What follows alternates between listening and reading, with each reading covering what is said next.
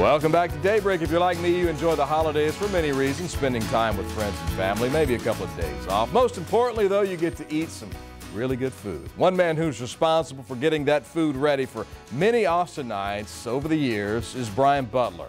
He's been the butcher at Salt and Thyme in East Austin since 2013, and he's one of the best meat cutters in the entire country. This is my scabbard, my tool belt, basically. Holds all my knives. Those knives, the main reason this job is a little different. I thought best if I stayed away from the cutting of the meat. Just let the pro handle it. I watched and learned. One of the most horrific injuries you can see is somebody grabbing for a piece of meat that they laid a knife on top of and cut their palm open, because that's a long time injury. It's going to bother you for a while. After getting geared up, Bryan walks us through a breakdown of beef. Yet another reason I was mainly a spectator. Breaking down beef is hard. Already, this is what we call a dressed four-quarter beef. It's the front part of the animal. This upper section here would be the neck right here. This would be the chuck section here up until the 5th and 6th rib. Then this is our rib section where our ribeye comes from. Rib eyes. And then our brisket, which, heck, everybody knows what that is, as well as our beef skirt right here, which is also a big favorite. Also known as fajitas around here. And so one of the main things that's different about this than what we get in grocery stores is that this has never been in a bag. This has been allowed to hang naturally for a minimum of 14 days. It's called dry aging. Butler will dry age some steaks for up to 52 days. Those, of course, are the expensive cuts. Many times they don't even make it to the case. People want them so badly. You know, you want to be sure that when you do this, that you're flat to the ground and you're using constant pressure. Because Butler took home the title of the best butcher in the entire state of Texas earlier this year. He's now training to compete for the United States in the World Butchers Challenge. That competition will be held in Ireland next year. So what I'm trying to do is cut around and do as little damage to the really good stuff. If you could hand me that saw, I meant to say I was there helping out where I could. Handing him tools is about the only job I was qualified for in this room. So yeah. Man, that's hard work. Physical, man. You gotta be strong to do that. Yeah. After breaking this one down, Bryan turns his focus to the case.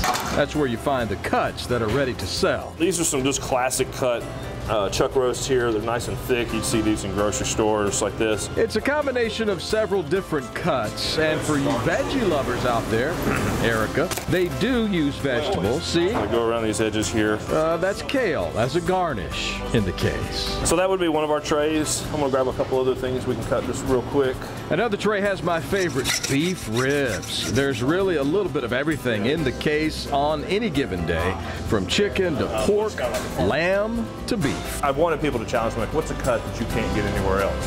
But you can see I do the whole animal. So if it comes off of there, I can get it. I can get it, you know. Exactly, you know. And I really do like that. Bryan's one of the best around. He says he enjoys educating those who come to Salt and Thyme, but he's also learning from those who might prepare and eat their meat in different ways.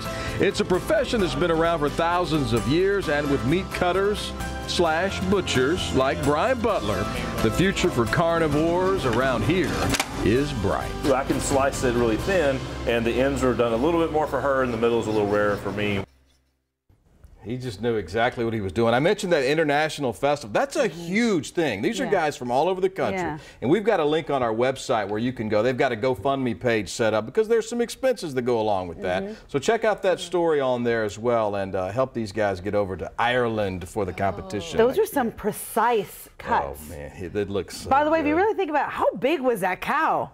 Like, that was actually a 900-pound piece of meat, which he said even was bigger than what they would normally have. But he held it just for us so we could go see how he does it. Holy moly. He's strong. That thing was heavy. Yeah. And he just manhandled it. Now, if you have a job you'd like us to try, we're going to keep on doing some jobs around here. Message us on Facebook, tweet at us using the @KVUE or #KVUE in your tweets, and we'll email us at daybreak@kvue.com. We'll have some more of these coming up. We've got some good ones already in the can, they say. Super well, Erica wants the kale, but she also wants the meat. You like that kale? I thought of you when he poured it like that. I said, oh, kale, you're going to cook.